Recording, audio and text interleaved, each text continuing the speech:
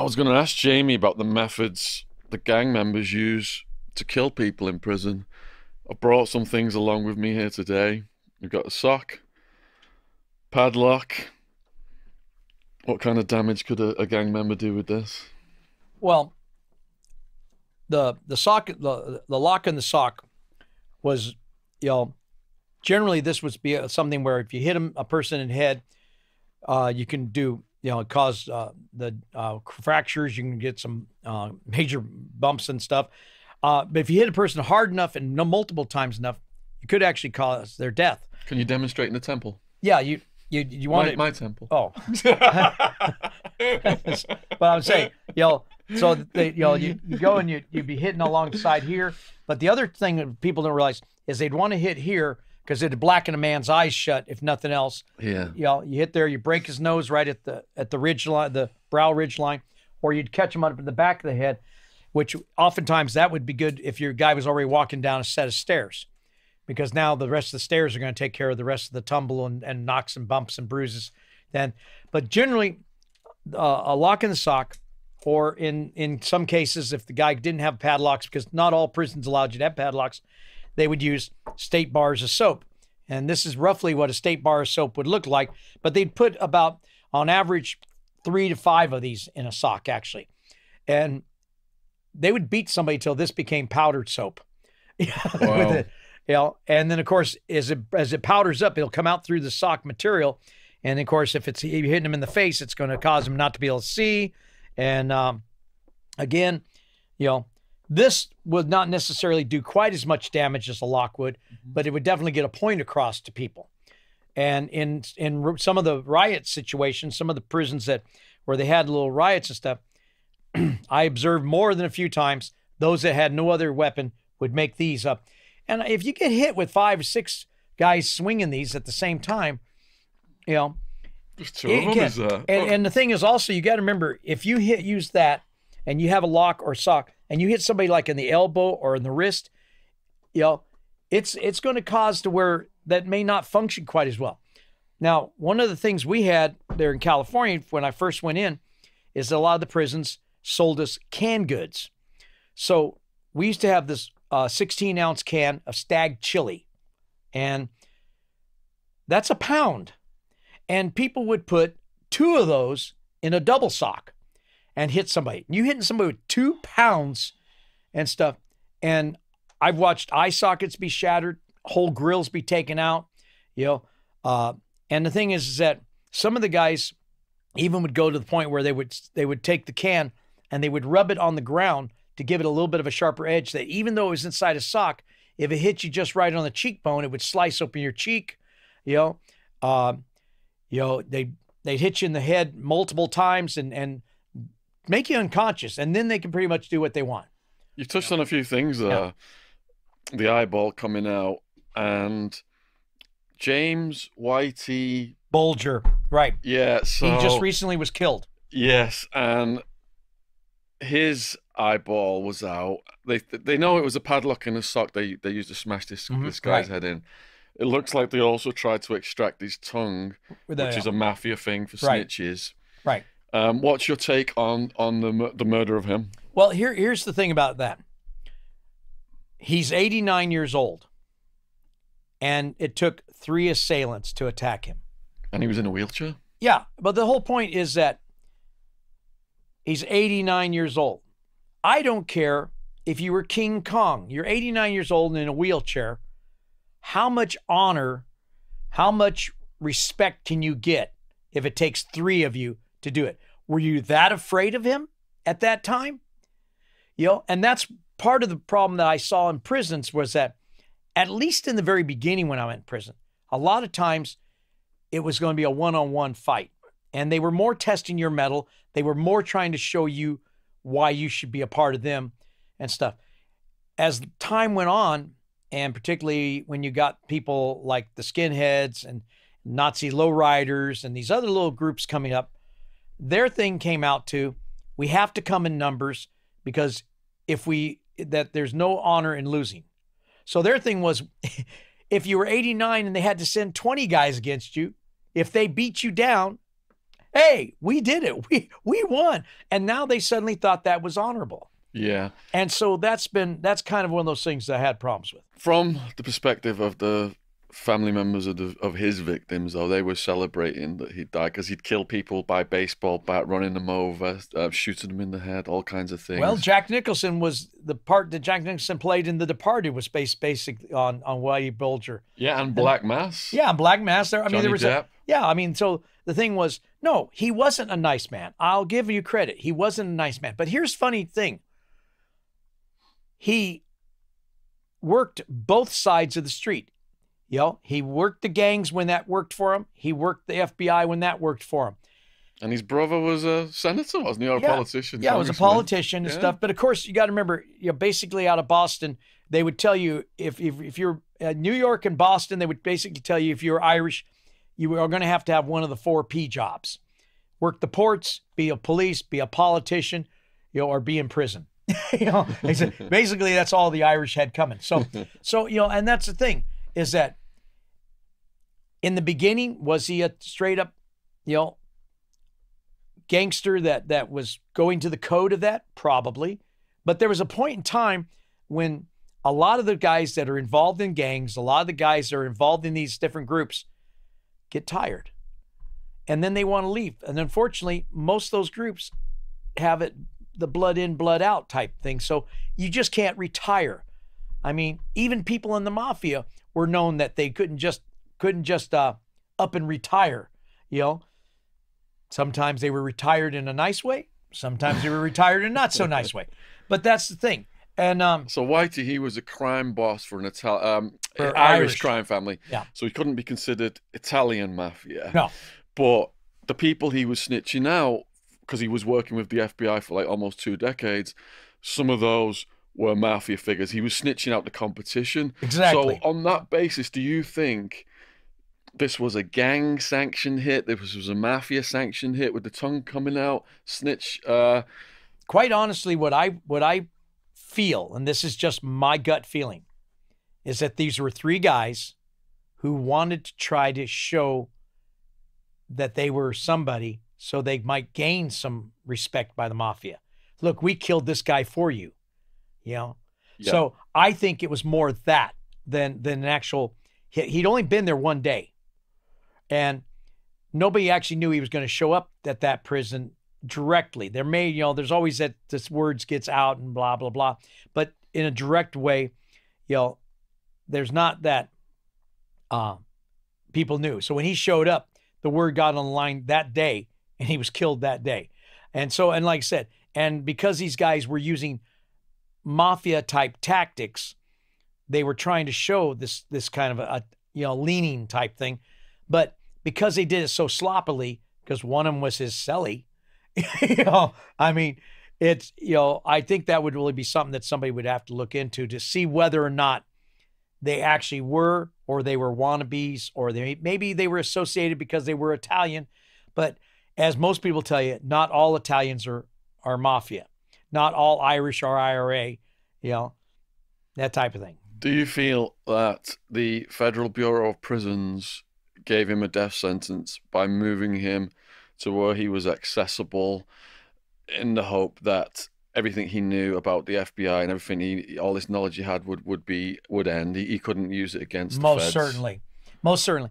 And the thing was that I have learned in the last few years that the U.S. federal government will do whatever it takes to protect their own at whatever level, even if the things that they did were decades old. They'll still try to figure out how to cover up and protect their own. Yeah.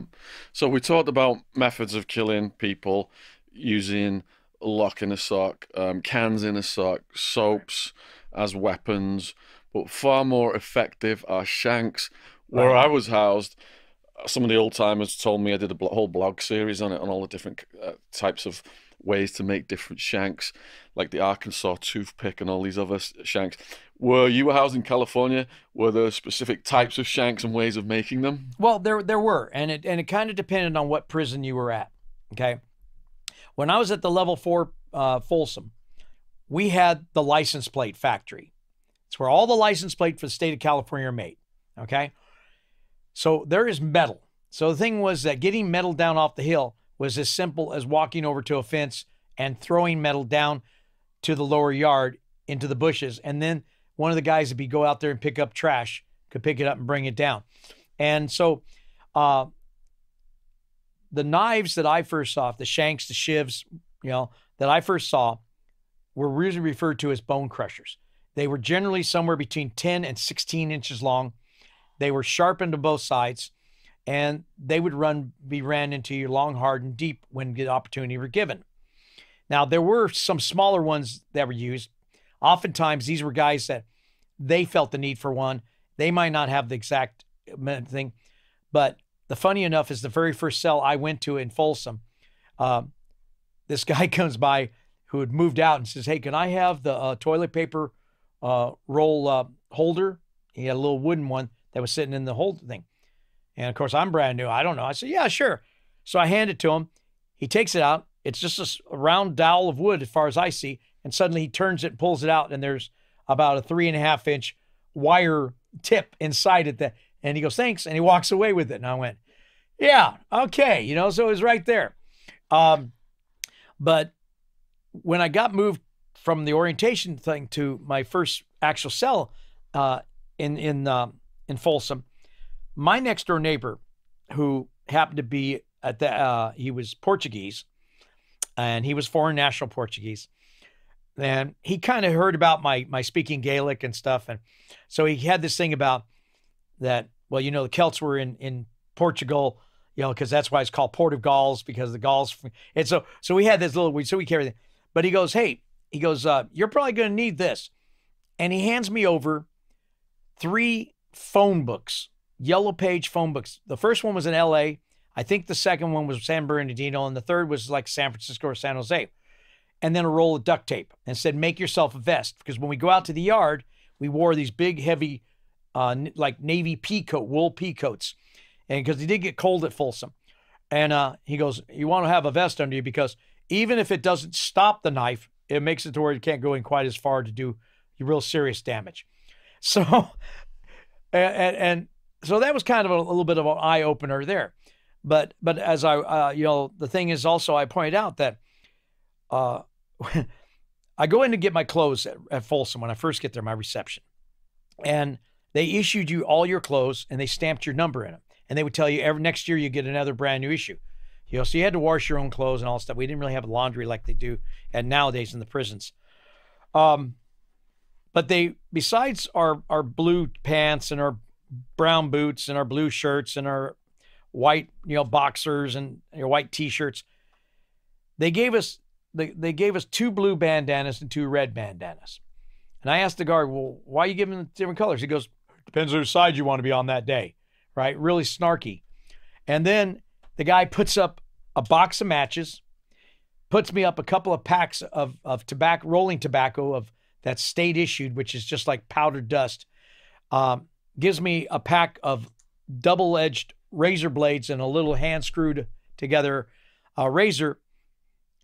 And I'm thinking, I'm in a prison and you've given me stuff to light things on fire and to cut things up with. What seems to be wrong with this picture? All right. And then, of course, I get to the cell and I get the first canteen list there, and I'm allowed to buy, lighter fluid and Zippo lighters and lighter flints. And one of the things people used to make there were match bombs. They take a couple of 100 heads of matches, put it inside some aluminum foil they confiscated from somewhere, snatched off something, make a fuse, and they'd light it and they'd throw it in somebody's cell. Now, it might not do a lot of damage, but it could. But other things people would do is walk by, have a razor blade, slice on somebody if they were sleeping too close to the bars. So the rule of thumb was if you lived in one of the wings that had barred windows or barred cells, sleep with your head away from the door, which meant you had to sleep with your head next to a toilet. But better to be pissed on than have lighter fluid thrown on your face. In Arizona, they had this guy called Bonsai. He was considered the most dangerous prisoner ever. He ended up with the warden welded him into a cell until they took him out for the death penalty. And he would make milk carton bombs prior to the welding of the door. So when passing a cell, he's got the cleaning chemicals, the hair chemicals, whatever. throw it on his neighbor, throw the toilet paper on, set fire, and guys would just burn to death, and the prisoners would almost die just from the smoke inhalation from these guys burning to death. Oh yeah, there were a number of situations like that. Now, another thing that the guys would do is they'd get the rubber examination gloves, the latex ones, and then they would make sure that they ate lots of stuff that was gassy, and they'd make their own methane bombs, and they would push that into somebody's cell when they were sleeping, and have a tether with basically a fuse on it. And if you're sleeping and this thing lands up on your chest and it suddenly explodes with this nice little fire, yeah, you're going to get a major burn, and, and it may sound funny to people who never experienced these things, but these were quite deadly and quite possible things to happen. So it was something where having a ability to have a bit of a heightened awareness, I've argued with a lot of psychs about the fact that I had psychs from time to time tell me I was paranoid.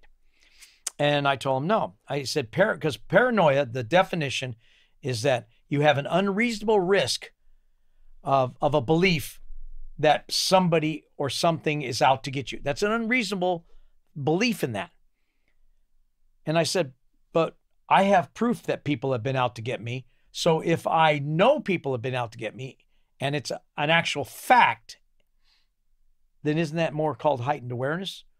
And so there's been that argument that I've had to go back and forth.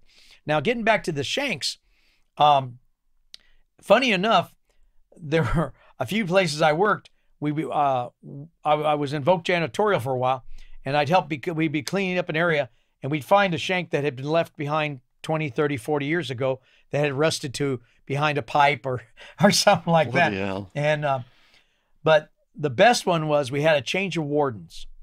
And this warden came down and said, absolutely, positively, there would be no metal coming off, Industry Hill. And he then said, I challenged the Aryan Brotherhood to prove me wrong. Right? And the thing was that most of the lead people at that time in most of the industry shops were AB or AB associates or affiliates. 3 days later, on the lower yard, the yard where we went out for our recreation stuff, sitting against the sergeant's shack on the yard, was this huge cloverleaf axe that had been made, definitely on the hill, had been welded, been machined, big cloverleaf axe sitting there up against the door, and had a little note tagged on it going, say what? And the warden was so absolutely enraged that he slammed everybody down and went through, and he took everything down to just regular pencils and pens. And of course, the joke was, you're worried now about this. You secured it. You had it where they had to go through 5 different searches coming off the hill. Absolutely nobody's going to get this down off the hill. And instead of a 12-inch shank, you now have a 4-foot battle axe with 3 sharpened cloverleaf blades on it. I mean, so who really runs your prison type thing, Now, because of where it was, and because of the fact that it got down during the night, everybody knows that COs were involved in getting it down. But that was one of the things I noticed when I got there. Is interesting enough, Hispanic COs could not depend necessarily on white COs to back them up. Black COs definitely could not be. So black COs oftentimes align themselves with certain black members of the black guerrilla family. Hispanic ones often align themselves, with the Mexican, clubs, groups. And so you had these little different things. And then you had some COs that kind of hung out with around the biker guys, So there was like these little different factions. And when I first got to Folsom, there were only a couple, 2, 3 female correctional officers. And they really had it hard. Every male correctional officer were hitting on them, and just about every male inmate was hitting on them. And I mean, it made it a really, really tough drive for them. The men didn't like them there. And the male inmates didn't like the fact that these women thought that they had the right to search us, because the male officers didn't have the right to search female inmates, So there was a lot of this going on. But you would find that you had officers that more or less tried to toe the law-abiding line, And not work with the gangs. and not work with the gangs. But even they felt at times they had to kind of turn a blind eye to certain things. They may not condone it. They may not assist in it, but there were times like if somebody went to go back to the back showers down Blood Alley, which was given that name not because of the color of the walls, but because of the color on the ground a lot. The showers is on the yard. You got out there and you got naked in front of a bunch of people on the yard. And there were times when there would be guys showering. Some guy would walk up to go shower and everybody could suddenly slip out of the shower while the guy was soaping up his face. And suddenly there was no guards in that area. And the tower guard was looking out towards the main yard, not looking back that way. And oops, how'd that guy get stabbed up? Nobody knew. Nobody saw. And then, of course, they'd come in, and things like that. So you had these different situations that would come about, And again, there were generally, for the most part, people who got stabbed at that time had to have an order put on them to be stabbed. And generally, they had to have done something so severe, not paying their drug debts, telling on somebody, testifying against somebody, being a child molester, and some other different certain offenses. But here's even a thing about sex offenders